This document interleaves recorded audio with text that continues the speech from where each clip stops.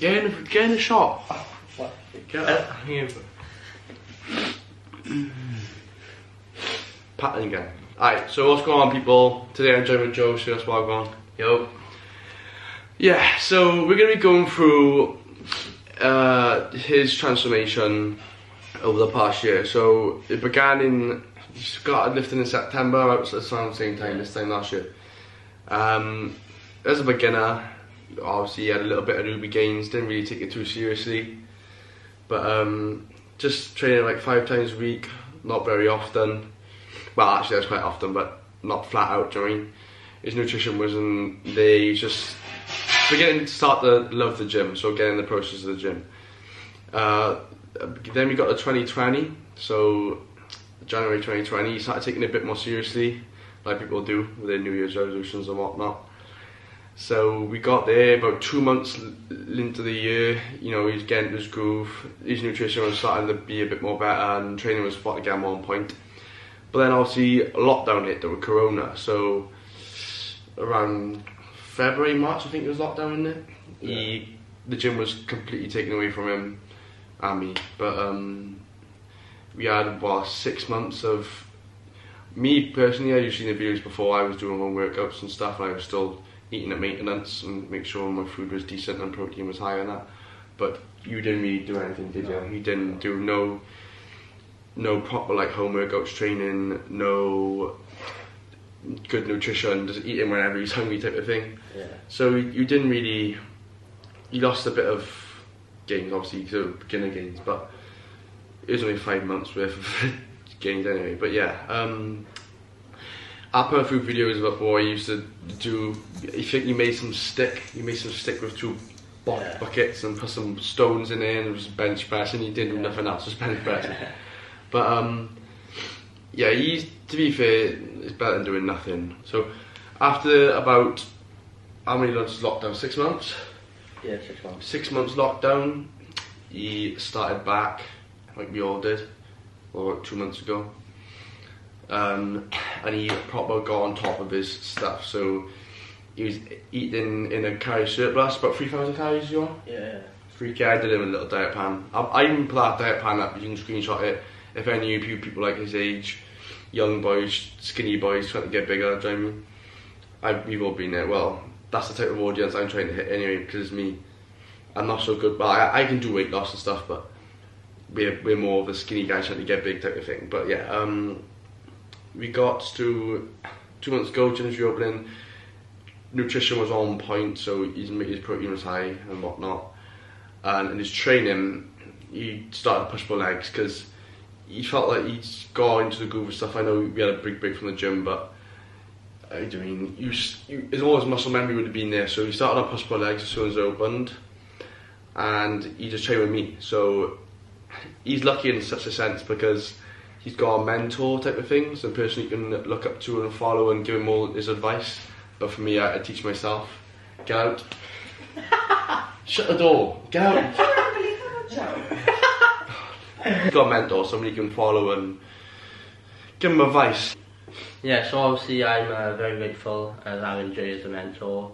If I didn't have him, I wouldn't know half the stuff I know right now. I'd still be making a lot of mistakes.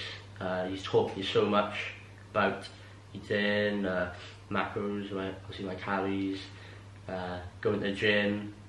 Every time I go to the gym with him, he's always telling me about my form, what I need to improve on, what I'm good with. Yeah, obviously I research a lot myself, like I'm always watching YouTube videos, always searching up on the internet things I want to know. Exactly, having someone to like type of coach you is good, but it's not needed. You don't need someone to coach you to get better.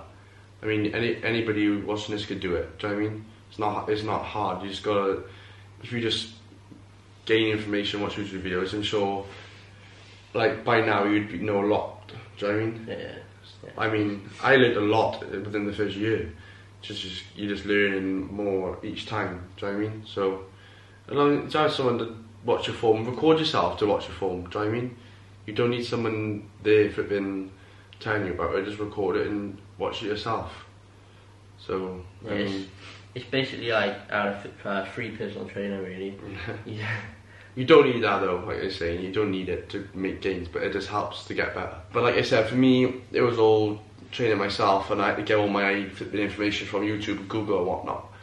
But yeah, his training, so his training was perfect because he's training with someone who's going to push him to do more, and he's lifting higher weights, so you're going to strive to get down weights. If I was to say get a training partner, I'd definitely say get with someone pushes you to do more type of thing. So I like to train with people who are stronger than me because they push you and you strive to get to where they're at. But other than that, I pretty much train on my own. Oh, I do like training obviously because he's my brother and you want him to get better. But I push myself to the limit. But yeah, like I said, do find someone that you can train with that's going to push you and just make you get better, because at the end of the day, progressive overload is where it's all at.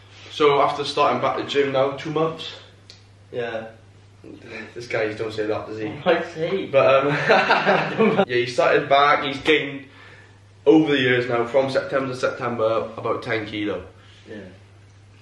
Over the past 2 months of it happening, how much would you say you've gained through that? Of gyms opening? Obviously not 10 kilo, because that's a stupid amount. I say you growing through them 5 months window. So since gyms reopened, I'd say you was probably about 67k. Yeah. Around that. So he's gained what, like 4 or 5 kilo of eating as much as he can and training as hard as he can. Yeah.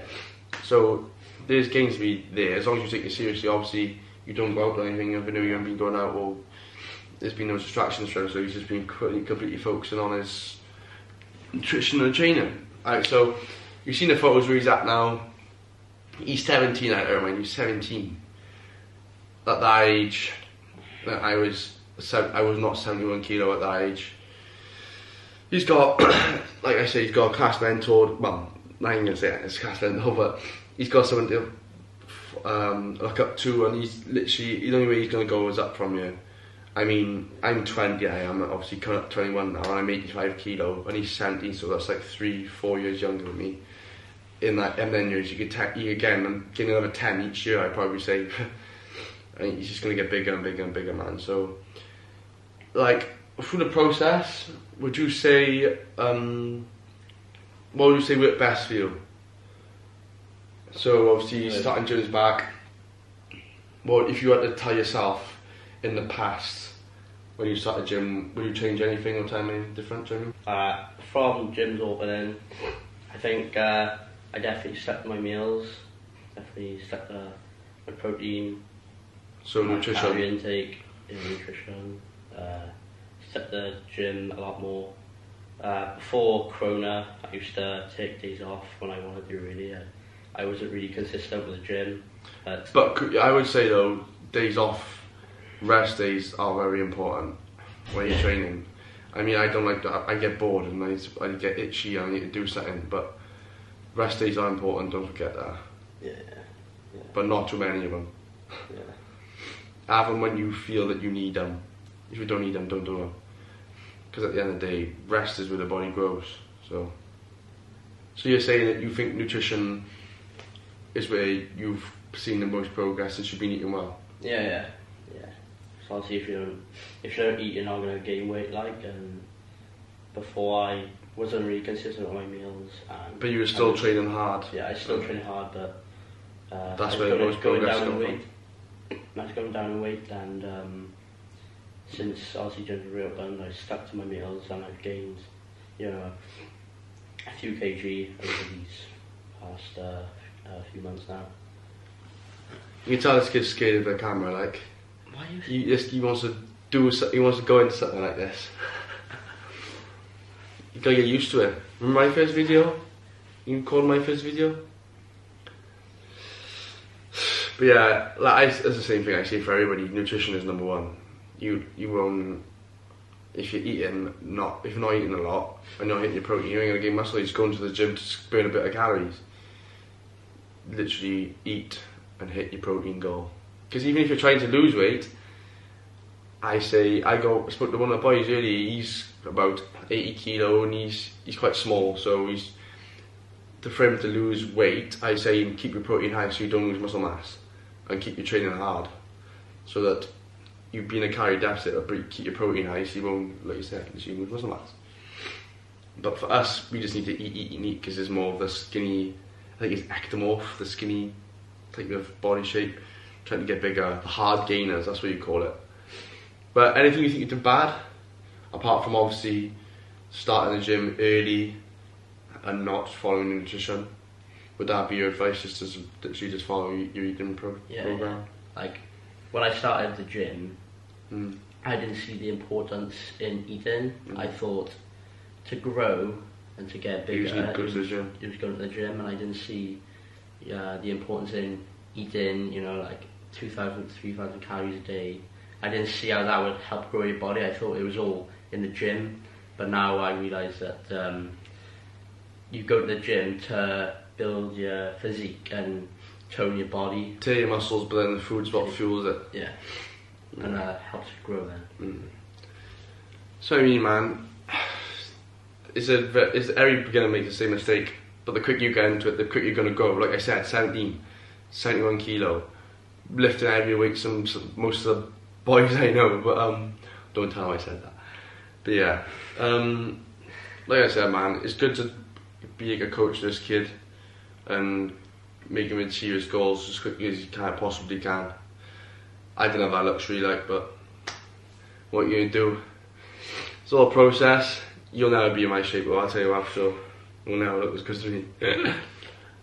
Tell him though, he should start a YouTube channel, doesn't he? Telling people, DM him. Same Joe Parry, not Jacob Parry, Joe Parry. Tell him he needs to fucking start. It's the earlier start.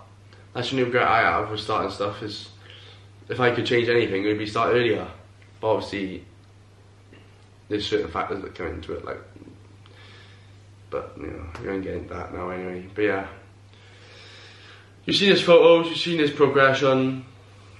If you've got any questions at all about weight gain and how to get bigger as a skinny teen, hit me up on Instagram, hit me up on YouTube. You know all my socials are in the description anyway. I'll be happy to help. You know, I ain't gonna charge anybody saying I ain't made it yet, right? But make sure you share the video. Show if you've got a little cousin, a little brother, anybody who's trying to get bigger, a little boy who's trying to get bigger, wants to get into the gym more, wants to look better. Show him this video. You'll give him some pointers on what to do. Thanks for listening, and remember, keep whacking. Later.